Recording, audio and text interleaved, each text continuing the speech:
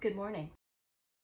It's hot. Among the beauty and skincare, bath, body related topics, I would say that one of the most frequently asked questions is my favorite self-tanner. And I do have a handful that I go back and forth recommending, and I have a few that I recently bought and want to try for myself. So I figured, let's do it together. Let's test them all. So I'm gonna use my thighs for research purposes, and I'm gonna be your guinea pig.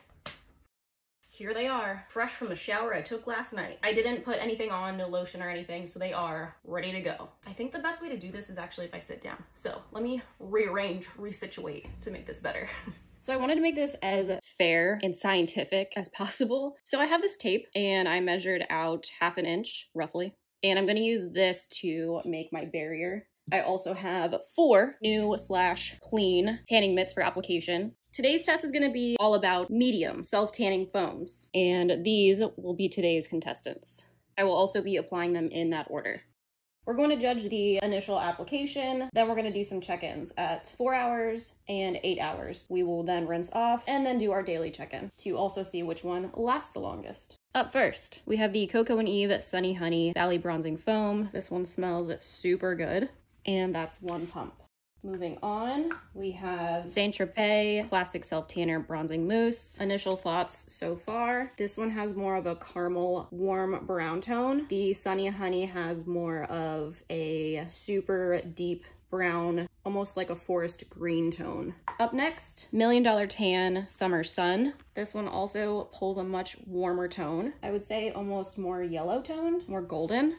And then last for today's experiment, we have the Vita Liberata Luxury Tan. Offhand, I would say this one is probably my least favorite scent. This one pulls more of that grayish, greenish tone, and it's much more transparent or sheer than the previous 3.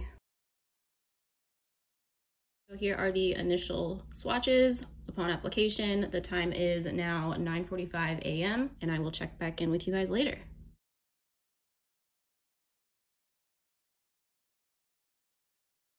Made it to the 4-hour mark, and here is how they've developed so far. We've officially made it to the 8-hour mark. So here they are before rinsing.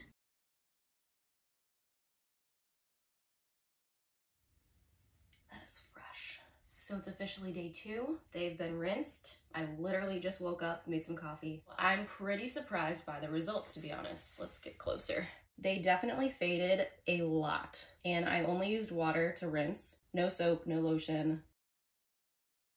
This one here definitely has the most brown base. These 2 are a bit warmer. This is the warmest, and this is the most subtle, lightest. So depending on your original base color, I think that's gonna be a huge factor, as well as if you're warmer or cooler skin tone. But I would say my favorite is still this one here. This has been my go-to for the past couple years. I'm gonna check in with you guys again tomorrow to see how much more they have faded. I will see you guys then.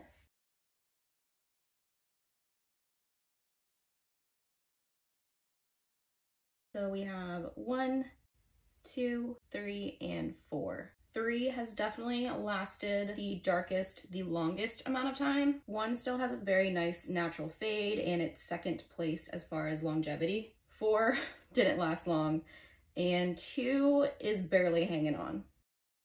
Here are the end results. For best scent, I'm giving 1st place to Coco & Eve. If you prefer no scent, then I'm giving Saint Tropez 2nd place. For the most natural color, I've awarded 1st place to Coco & Eve again, and 2nd place to Saint Tropez. For longevity, I've awarded 1st place to Million Dollar Tan, but you could say that Coco & Eve was a close 2nd or even tied for lasting the longest. Comment below whatever your favorite self-tanner is, or what self-tanner you want me to include in the next round.